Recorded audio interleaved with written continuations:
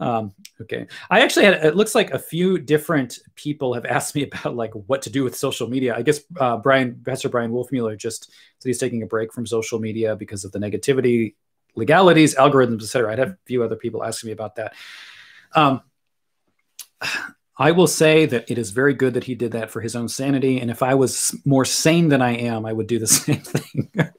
Yeah, no, honestly, it is. The social media world is a mess, I think, as political ideas are heightened and just with everything going on now. I don't want to get political in any way at all, but it's a mess. Like social media is a mess. I think that we need to be probably more okay getting rid of social media and not relying on it. I think doom scrolling is really bad and it kind of ruins people's lives sometimes.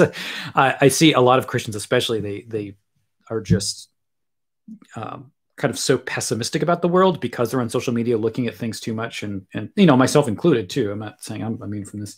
It's probably good to just put it down. So I have no other comment other than that. Yeah. Oh, the hardcore Trump people were killing me on Twitter. Yeah, yeah. Yeah, if you don't follow me on Twitter, you might not want to, because sometimes I do mention political things on Twitter. I honestly try not to be political at all most of the time. I'm never told anyone who to vote for. I never talk about my perspective on, you know, healthcare or the economy or anything like that. Like, I have no desire to delve into that. There are people that do that, and that's not me. I'm a theologian. There are times when it is appropriate, and I think even necessary, for someone who is a theologian or a pastor to speak out on evils of the culture. And sometimes it's really hard to find the line between yeah, where it is you're politically speaking up and where that intersects with theology, because those things always intersect, and you don't want to be commenting on politics too much as someone who's in the world of theology.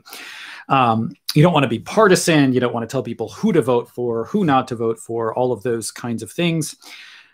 And I did say some things about where things have...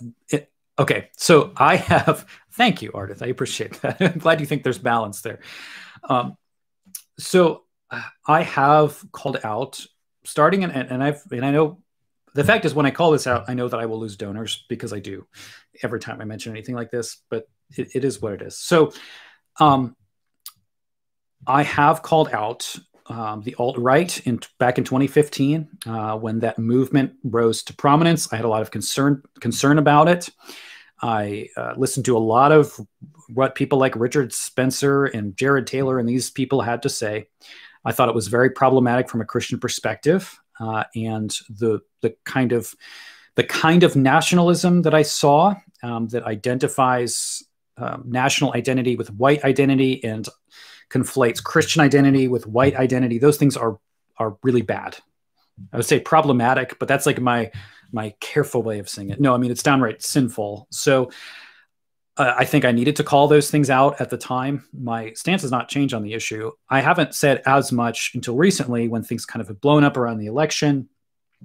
I have spoken up about the kind of violent rhetoric that I've seen,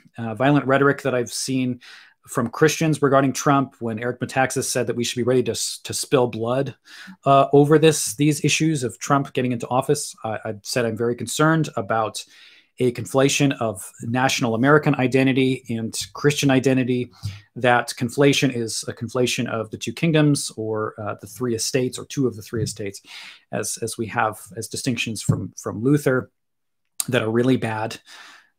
You know, tying your Christian identity to your national identity in an extreme way is not good. I mean, this happened in Nazi Germany. You know, that's the extreme example. I'm not saying that everyone is a Nazi who's a nationalist.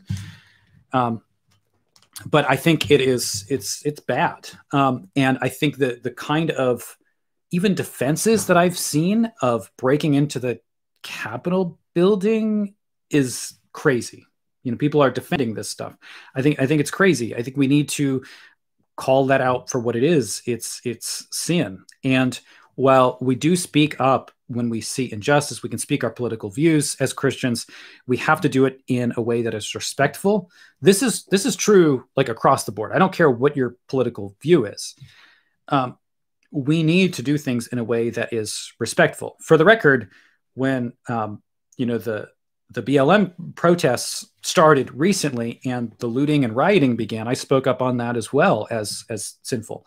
I think we need to speak up against injustice, but we need to do it in a way that is respectful and loving. I mean, the early Christians dealt with this extensively.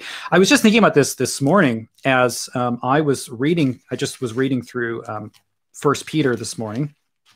And I love the epistle of 1 Peter. It's one of my favorites. Something I've thought about doing at some point is doing some Bible studies, not as a podcast, but just like a separate thing, going through kind of passages of scripture and talking about them, which I may do at some point. But look at how, Peter talks about the way we should treat government in 1 Peter 2. Therefore, verse 13, submit yourselves to every ordinance of man for the Lord's sake, whether to the king as supreme, or to governors, as to those who are sent by him for the punishment of evildoers and for the praise of those who do good. For this is the will of God, that by doing good you may put to silence the ignorance of foolish men, as free, yet not using liberty as a cloak for vice, but as bondservants of God. Honor all people, love the brotherhood, fear God, honor the king. So this honor to our authorities and respect for authorities and doing things decently and in order with love and kindness toward all and honor and respect toward all. This is, key to the Christian ethic. And I don't care what your political views of things are. There are very obviously ways to do it, to deal with issues in a Christian way and ways to deal with issues in a non-Christian way. So I'm not making any statements about things political in terms of who's right about what or the election or anything like that. Regardless of what your stance is, I think we have to call out what is sin, and treating the authorities in that way is sin. So that's something that I think we've seen on both sides of the political spectrum at this point within this past year. And I think we would do well to just read a lot of the early Christians and the Christians in Rome, and just read what they're saying. Okay, so this is something I was called out for by a lot of Trump supporters, and not just Trump. And I've said this like a ton of times. It has nothing to do with supporting Trump or not, or whether they voted for Trump or not. None of that matters. For the record, I didn't vote for Biden or Trump. Okay, I am a libertarian. Okay, I've said this like a bunch of times. Nobody agrees with me. I vote third party every presidential election. I'm not going to try to convince you that I'm right. That's like, I don't trust the government to do much of anything. So that's where I'm at. Right? If you saw my pictures of my punk rock self, I was an anarchist as a teenager, and I think came to realize as a Christian that God instituted government. So like that's good, and we have to see that as a good. But I also don't trust it very much at all. So.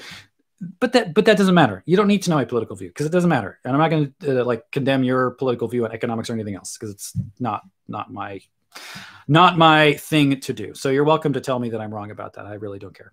That's fine. Okay.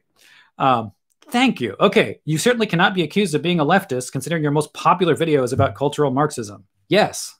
Like my most popular video is about cultural Marxism. I by the way, have videos on intersectionality where I condemn intersectionality and talk about what I think is problematic about intersectionality, why I don't think it's a helpful methodology. I have videos about modern gender theory. I dealt with modern gender theory, queer theory in my Prolegomena book because I think it's so essential. I'm going to be dealing with that more in my anthropology volume, which I'm not looking forward to the pushback on that. So I'm not some kind of arch progressive like at all, but what I call out is what I see as sin and unbiblical ways of dealing with things and unbiblical ideologies and ones that harm the church. I do think intersectionality is an unbiblical ideology. I think there's a root of truth in it to an extent, which is why it appeals to people, but I don't think it's an ideology that the church should be grabbing onto. But I also am not one to just say everything is bad in just a, this kind of blanket sense. Okay.